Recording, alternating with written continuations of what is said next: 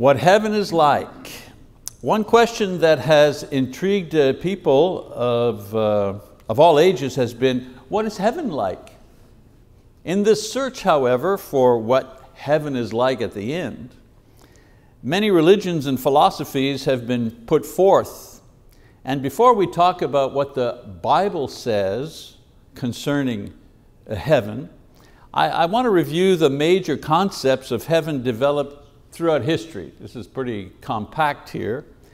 If we understand the extent of the thinking of the rest of the world on this subject, then we may better appreciate what the Bible offers us as the information about this place called heaven and our experience there. So various concepts of heaven.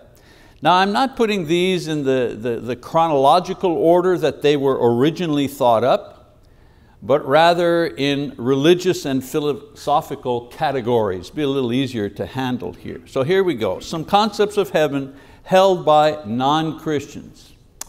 There is the heaven of the materialist, materialism heaven. Materialism is a philosophy that believes that there is no spiritual life, all is matter. Everything is matter. Everything that exists is simply molecules and atoms. For naturalists, there is no heaven. This life is it, and once it's over, it's over. Heaven is a BMW, a Malibu beach house, and $10 million in the bank. That's heaven. Hedonists, a type of materialist, mostly focused on gratification, sexual gratification, or atheists, or evolutionists, or communists, or extreme capitalists, or Nazis. All of these are materialists making heaven here on earth. That's one kind of heaven. Then you have what's called existentialists. Existentialists, heaven is what you make it. Heaven is what you make it. If you have found happiness in who you are or what you do or even what you believe, then that's heaven for you. The New Agers, philosophy idea that came out several years ago, all the self-improvement and self-empowerment ideas, listen to your own voice, follow your own heart, trust yourself. The human being is at the center of the universe. Self-actualization is the goal. You want heaven? Be the best that you can be. That's heaven for you. Then you have the religions of the Far East, what's called Far Eastern religions. There's several of them. Confucianism, the wisdom of China, an ancient religion. Actually not a religion, but a philosophy. For Confucians, heaven was a well-ordered society. That's what you shot for, a well-ordered society. Shinto, another religion, the royal religion of Japan, heaven was continuous Japanese supremacy. Today, Shinto is more about ancestor worship than anything else. Buddhists, that's another Far Eastern religion. Heaven is peace achieved by a person who completely ceases to be himself. That's heaven for the Buddhist. The Taoists, T-A-O, Taoists, which is the spiritual religion of China. For the Taoists, heaven is harmony with all things. Balance between the yin and the yang. You find the balance between yin and yang, that's it, that's heaven, that's what you're shooting for. And then you have the Eastern religions, you have Far Eastern, then you have what's called Eastern religions, and the main one, there are many, but the main one is Hinduism. Hinduism, for a Hindu, after a reincarnation of many, many lives, one is finally merged into total oblivion with the great spirit Brahma. They say heaven is like you're a drop of water and you finally fall into the sea. That's heaven. And then you have Far Eastern religion, Eastern religion, then Near Eastern religions.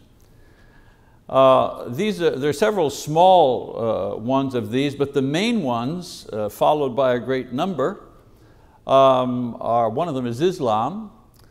For Islam, heaven or paradise is the best of all earthly pleasure enjoyed indefinitely, with Islam ascending. That's heaven. That's why the idea of the 72 virgins, they talked about those who are martyred while in jihad, while pursuing jihad, their reward, 72 virgins. Well, that's an earthly thing.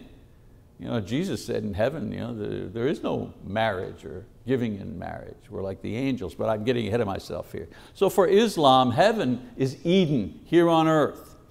Judaism is the other Near Eastern religion. The concept has changed throughout history, and it has evolved, especially for modern Jewish people. Heaven is cultural Israel leading the nations in a renewed heaven and earth. In other words, God repairs and renews the world and puts the Jewish nation as the head or the lead nation in this world. That's heaven. So for these two religions, heaven basically is returning to the Garden of Eden. That's heaven. And so as we study what Christianity's view of heaven is, you will note that there are some similarities, but the differences are so great and the concept of heaven so elevated in Christianity, these other views of heaven do not even compare. So the doctrine of heaven begins in the Old Testament and then later on well developed by Jesus and the apostles in the New Testament. Now, the Jews in the Old Testament had limitations on their understanding of what heaven was like. For example, they had no concept of eternity. They believed that forever meant that something would just go on and on for a long, long time until it stopped. They had no concept of infinity in mathematics, for example. They did not perceive a time where there would be no time, where forever meant without end, ever. That was not a concept held by the Jews in the Old Testament. Also, they had no direct revelation from God concerning the actual condition of the body after death, as is given to us by Jesus and Paul, for example, in 1 Corinthians 15, talks at length about what the body will be like after death. The Jewish people didn't get that kind of definition, if you wish, that kind of information during their time, their period. And most importantly, they had no one come directly from heaven to assure them that there was life after death for everyone. In other words, nobody among the Jews resurrected from the dead and came back and said, hey guys, let me tell you what it's like. I was there, I'm coming back to tell you. They didn't have that person. They had individuals that were taken up to heaven even without dying, but the person who went to heaven didn't come back and give them information on what it was like. So they didn't have that. The Jews understood that the underworld, where the dead and the souls go, and the earth where mankind dwelled, and heaven where God and His law and the angels dwelled, they believed that all of that was just one single unit. Here's a diagram that tries to incorporate all of these Old Testament ideas. You have that on your sheets. They understood the world to be a flat saucer surrounded by water, and the sky, the heaven, like an upside down bowl covering it. Like you have some leftovers or something, you have it on a plate, and then you get a soup bowl or something, you put the bowl on top to kind of cover it and put it in the fridge. They kind of thought that that was the extent of the universe and heaven. and the spiritual place where God was. Heaven was divided into layers, either 3 layers or 7 layers, and it housed the weather, the stars, as well as certain of God's chosen ones. Now, as far as the Jews were concerned, to try to go to heaven was seen as presumptuous. The Tower of Babel, for example, was a presumptuous sin. Imagine, we'll build a tower to the heavens. They were wanting to go to heaven. How presumptuous mankind had become. And one day, God's judgment would cause a catastrophe in the heaven and earth complex. They had no word for universe, so they referred to the sum of creation as the heavens and the earth. The Jews often used the term heaven interchangeably with the name of God. You see that in Daniel, for example, chapter 4, verse 23. With time, the Old Testament Jews understood that the righteous ones would go to a dwelling place in heaven. However, the condition of that person, the experience of that person, and the proof that it was possible was only provided in the New Testament. Of all the prophets, David was given great insight into the resurrection of the soul from death and its ultimate home with God. But he wasn't given very much detail, as we see in Psalm 49, for example. He writes, "But God will redeem my soul from the power of Sheol." So he gets a great insight. He's not going to stay in the underworld. God's going to redeem his soul, for he will receive me. Okay, that's good. I'm not going to stay dead forever. That's a great insight, but there's not a lot of information, and he doesn't provide a lot of information in other places about the condition of that other life that he hopes to receive. Well, we go into the New Testament concept of heaven. The word heaven comes from a Greek word which means to ascend or to lift or to heave. The word refers to what is above. That's why people say heaven above, because the Greek word actually meant above. It is used 272 times in the New Testament, mostly in the Gospel of Matthew, 82 times alone in the Gospel of Matthew, and used most often in the phrase, the kingdom of heaven. The Jews seem to compact heaven and earth and the underworld all in one single unit. I explained that and showed you a little diagram. In the New Testament, it is made clear that there are the heavens which God created, which are part of the physical universe, and then there's heaven, the high place where God dwells. And they are not the same thing. In Hebrews chapter 1, verse 3 and 4:14, the writer tells us that Jesus passed beyond the physical sky, the heavens, to sit at the right hand of God's throne in heaven where God dwells. In 2 Peter chapter 3, verse 7, Peter says that the physical heavens, the universe, will be destroyed at the coming of Jesus.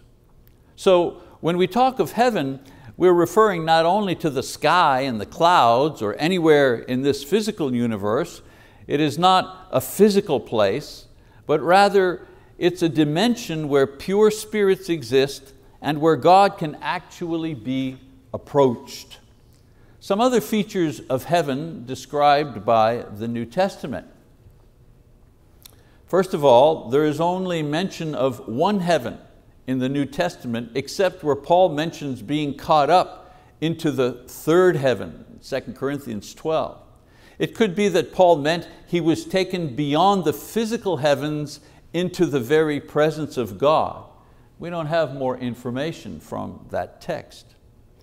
Another thing is that God is not alone in heaven. He is surrounded by a variety of beings. In Revelation 4, verse 4, talk about the 24 elders with crowns in reference to the 12 tribes and the 12 apostles. Talks about millions of angels and martyred saints. The Bible also differentiates between the heaven where God dwells and the heaven where God will dwell with the saints through Christ. I repeat that. That's important.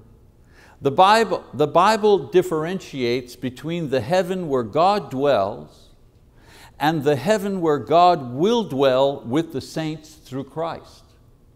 Throughout the New Testament, the dimension that is completely inhabited by God and not shared with both God and His creation is called heaven. God is everywhere. Man and matter are not. God exists in both the heavenly dimension and the physical universe simultaneously.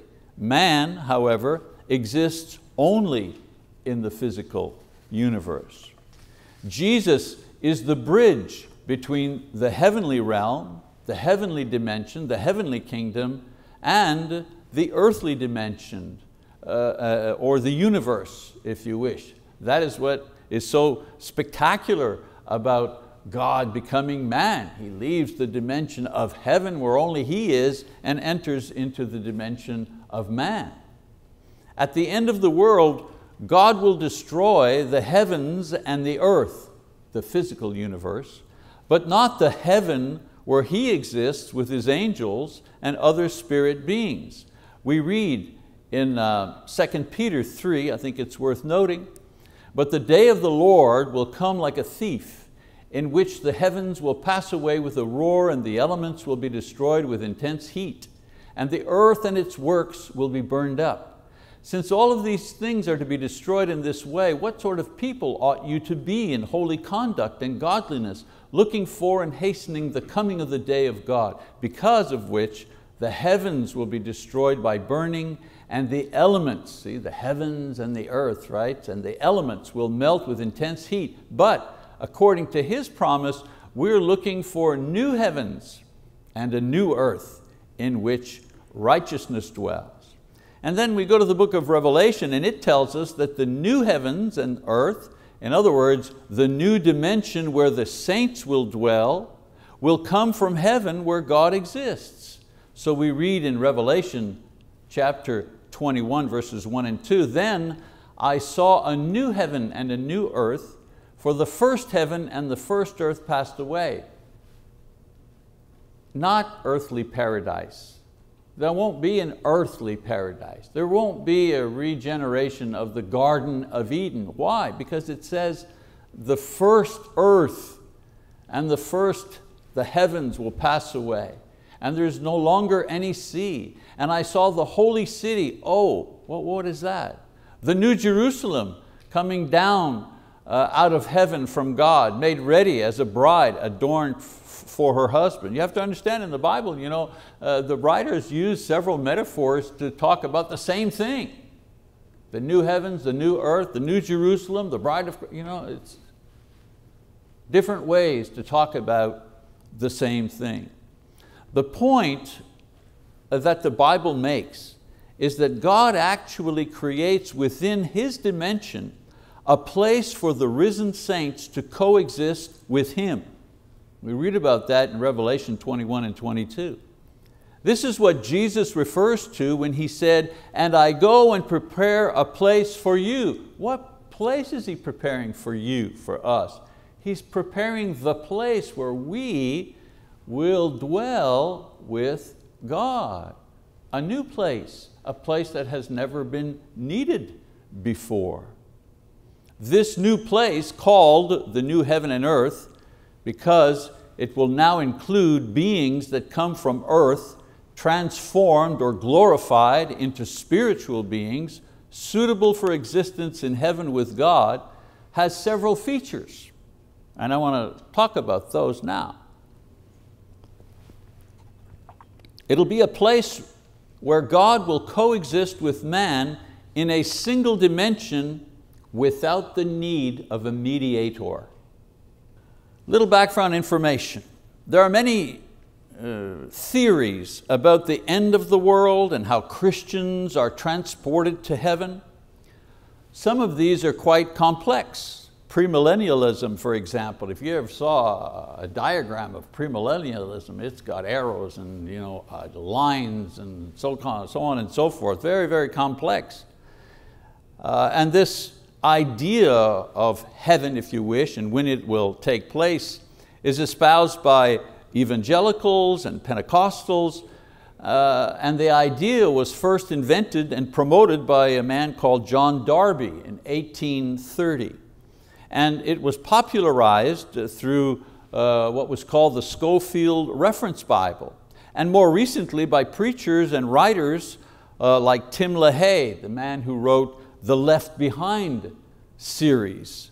Megachurch preachers like John MacArthur and Jerry Falwell and David Jeremiah all espouse this theory. Their preaching is filled with it. Personally, I don't trust these men to teach me about the complexities of heavenly things when they can't even accurately teach the simple truth of the gospel of salvation, each ignoring and denying the need to be baptized for the remission of sins.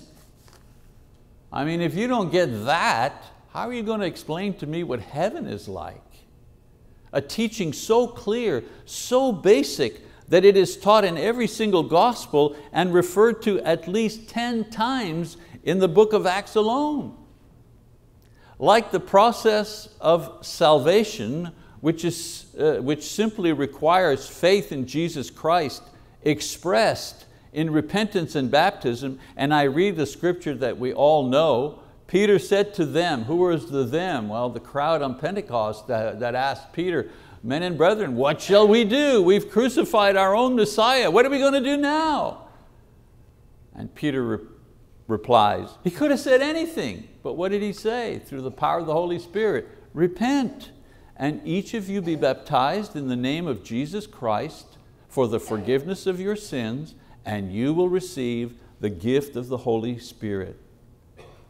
The process of going to heaven is relatively straightforward an idea as well. My point here is the process of salvation is a relatively straightforward idea. Believe in Jesus, express that faith in repentance and baptism, and remain faithful. It's not a complicated idea. In the same way, the idea of the end of the world is not a complicated thing. Christians live faithful lives until they die. Matthew 24, verse 13. In death, they sleep or wait until Jesus returns. Well, how do we know this? A couple of scriptures.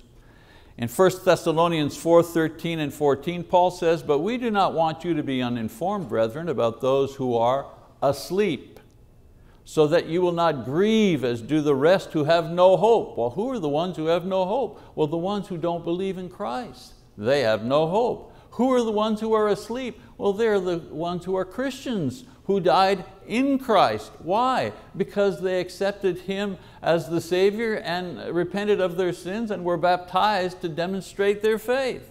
And then he says, for if we believe that Jesus died and rose again, which we do, even so God will bring with Him those who have fallen asleep in Jesus. And then in Hebrews 9:27, the writer says, and inasmuch as it is appointed for men to die once, whoops, Hinduism says you die over and over. Inasmuch as it is appointed for men to die once, and after this comes judgment. You die, you sleep, the judgment. Jesus comes. Another passage, this time I go to the Old Testament. A little background here. Saul, King Saul, by now, this part of 1 Samuel, as you're studying with Marty on Sunday, has pretty much lost his mind. He certainly has lost his faith, and he's in trouble, facing an army that will destroy him. And he wants to get information from Samuel, who was his advisor throughout his life, but Samuel has died. So what does he do? He goes to see the witch of Endor, or a witch in Endor, and a spiritist, if you wish, to try to call up a message from the dead, which was, of course, forbidden, but he does it anyways. And God uses the witch to bring up Samuel, to make Samuel appear. So that's the background. But watch what Samuel says. So Samuel says to Saul, he's been called up. Actually, God has called him up, not the witch. And he says, why have you disturbed me by bringing me up? I mean, I laugh when I see that. He goes to all this trouble to get advice from Samuel, and Samuel chews him out. Why have you disturbed me by bringing me up? Disturbed him from what? From sleep. I was asleep. I was at peace. I was simply waiting for the Lord. And you've called me back into this mess. And then he says, and Saul answered, I'm greatly Saul, true to character. Not, I'm sorry, I apologize. No. And Saul answered, I am greatly distressed, for the Philistines are waging a war against me, and God has departed from me and no longer answers me, either through the prophets or by dreams. Therefore I have called you that you may make known to me what I should do. And he regretted that, because Samuel told him, you're going to die, and it's over for you. And then I go back to the New Testament, 1 Thessalonians 4:16 and 17, we read there, it says, for the Lord himself will descend from heaven with a shout, with the voice of the archangel, with the trumpet of God. Three things mean the same thing. He's going to get the attention of the whole world.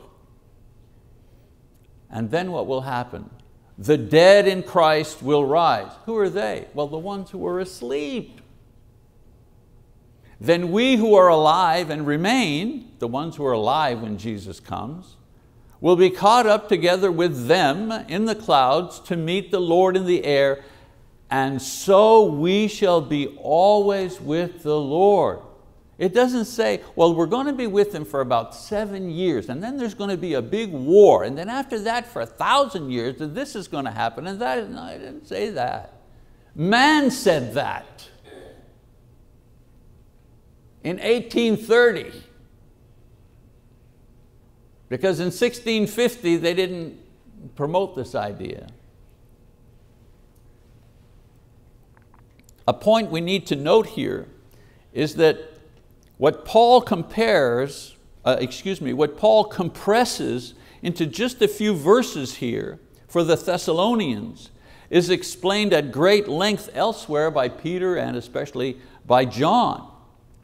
Basically, however, when Jesus returns, remember, he said, like a thief in the night, like a thief in the night. You don't know he's there, and then he's there.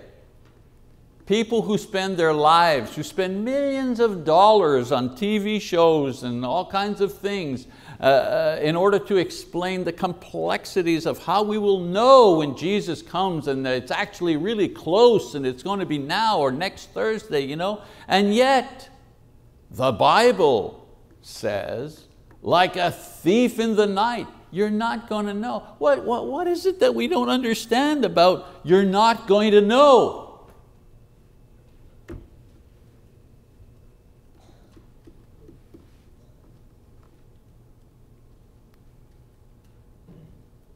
So at Jesus' return, several things are going to happen and are explained in symbolic language, but it will all happen at once.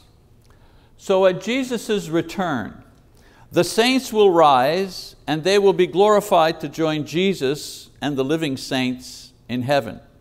The heavens and the earth will be destroyed. Satan will be punished and bound forever. Sinners and disbelievers will be judged and punished.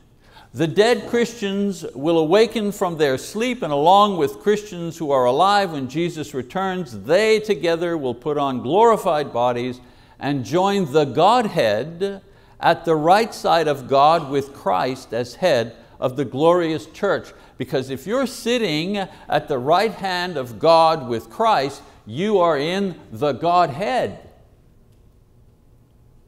And all of these things will happen in the twinkling of an eye.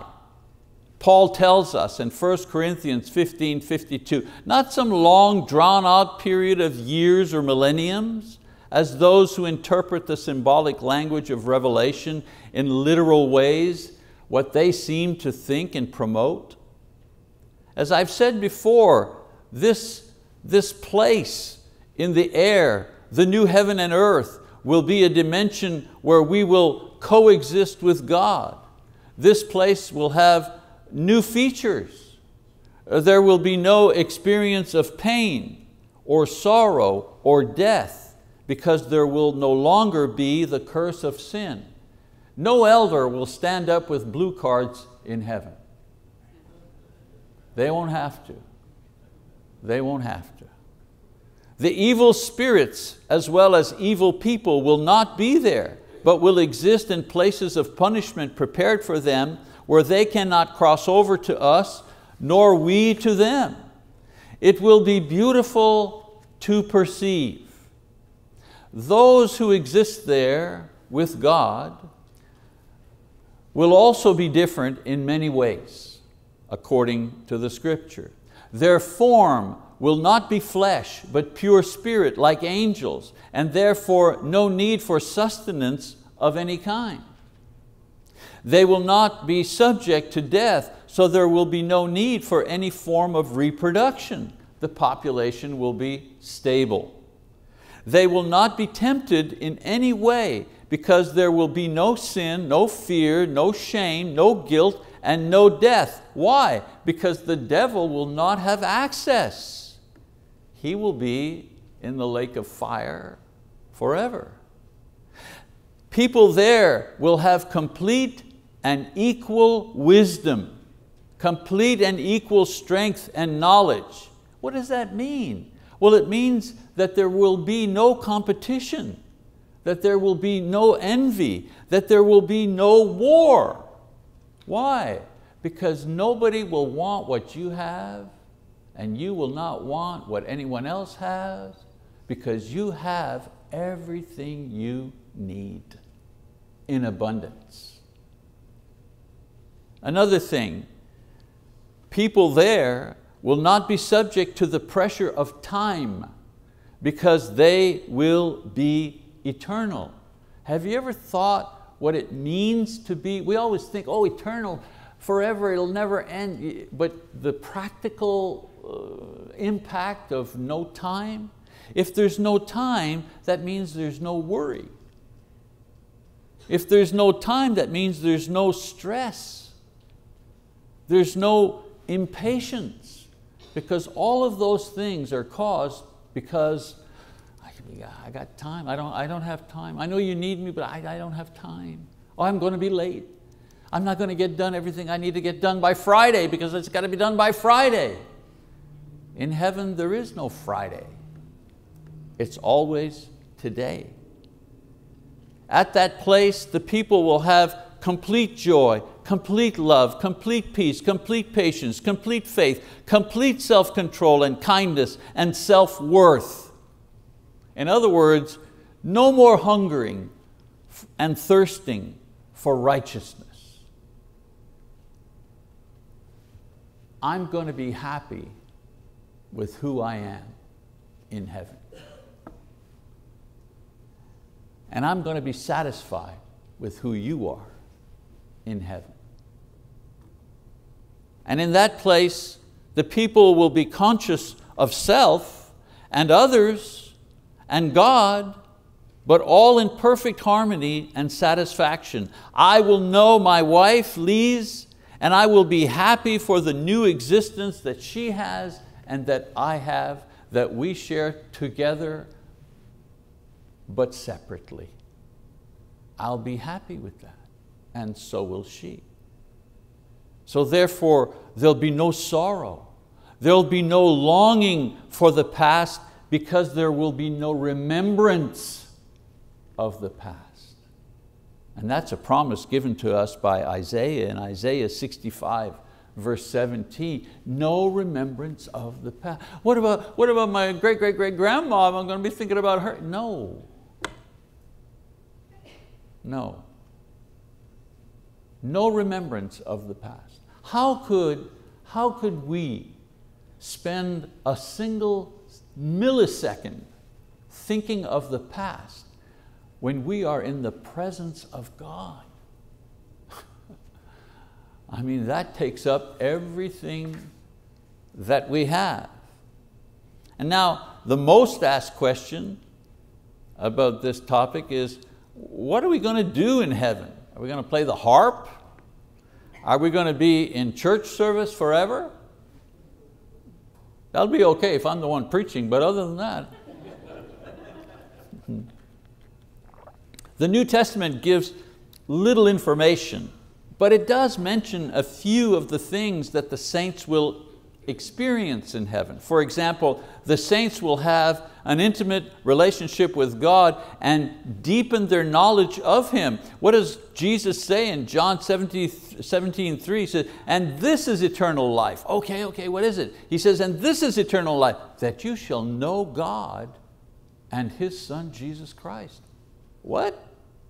And this is eternal life, that you shall know God and His Son Jesus Christ. That's the essence of the life that we have been promised. Experiencing the joy that comes from interacting with the perfect, all-knowing, all-loving God forever. You know what that's like? The only thing I can think, that maybe comes a little close to that is like falling in love. Do you remember when you fell in love? Do you remember those times? The first times that you loved your beloved? No matter what's happened after, but just remember that time when you fell in love? You couldn't get enough of each other, right?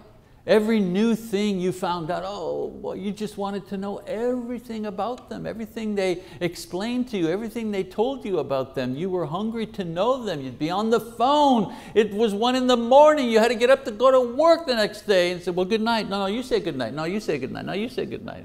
I love you. Well, I love you too. Well, you say good night. No, you say good. In my mind, being in the presence of God is like falling in love forever. That moment, that feeling, that desire, that warmth, that door opening with all the possibilities that you hope for as a person. In that place, we will judge the nations, it says, and angels, 1 Corinthians 6:2-3. How this will take place, we don't know. Perhaps their witness will be a witness against wicked men and spirits, meaning the witness of those who are with God. But there's a hint of it. Another thing that's mentioned, we will serve and reign with God. 2 Timothy 2 verse 12, and also in Revelation 22 verse 5. Some ask, well, what will the saints reign over? The world will have been destroyed. My thought is that they will reign over the spiritual dimension and every other dimension that's been created by God or will be created by God. Do we think that God has only revealed our universe to us? What makes us think that He has exhausted His creative power with this creation? Are we saying God can't do more if He wants? The Bible says that we will reign with God over what He reigns over. It doesn't describe what He reigns over. This will be part of the wonder and joy of being in heaven.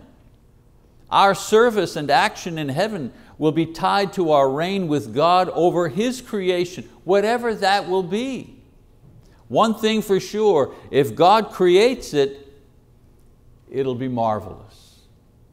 My personal opinion is that the spiritual realm is more beautiful and complex than the material realm. And so I look forward to that aspect of life after this life. And then the saints will continually praise God. In Revelation 14:2 it says, and I heard a voice from heaven like the sound of many waters and like the sound of loud thunder, and the voice which I heard was like the sound of harpists playing on their harps. This is where people get the idea that the saints will be playing harps in heaven. But the passage says that the saved and the sound of praise was like water, was like the sound of many harps. To be in the presence of God will naturally provoke the saints to praise. There can be no other reaction. The people on earth who came face to face with a theophany, an appearance of God, or perhaps an angel, just an angel, would fall on their faces. Why? Because they were sinful. But in heaven, we'll be in glorified bodies with no sin. We can stand before God without falling down and fear, and praise Him to our heart's content. Now there may be other things that the saints will do in heaven, but as far as I know, these are the things that God has chosen to reveal to us in this world and in His Word. And so the question comes, what heaven are you striving for? Are you striving for the heaven of material wealth and comfort? Or the heaven of self-realization? Or the heaven of sleep, where you simply disappear and cease to be? This is the heaven that suicide victims want to go to, or people who are suffering. They want to go to that heaven, because you will go to the heaven that you are striving to go to. That's for sure. The Bible tells us, however, that there are only two real places to go after we die. One is hell, where we consciously suffer the loss of hope and happiness. And one is heaven, where Jesus Christ is, and we consciously will experience our transformation into a new spiritual being free from suffering or death. A place where we will experience the presence of others who know and love God in Christ just as we do. A place where we will experience the joy of a relationship with God that includes serving Him in a variety of ways and knowing and appreciating Him without end, all without frustration, all without boredom, all without failure. Do you want to go to heaven? I mean the real heaven, the only heaven that exists, because the others don't exist, or they only exist for a little while. The only way to go to heaven is to enter in through the way to heaven, which is Jesus Christ, who returned from heaven after His resurrection. If you want to live forever with Him in heaven, you have to die with Him in repentance and baptism here on earth. It's that simple. Jesus is calling you to heaven this evening.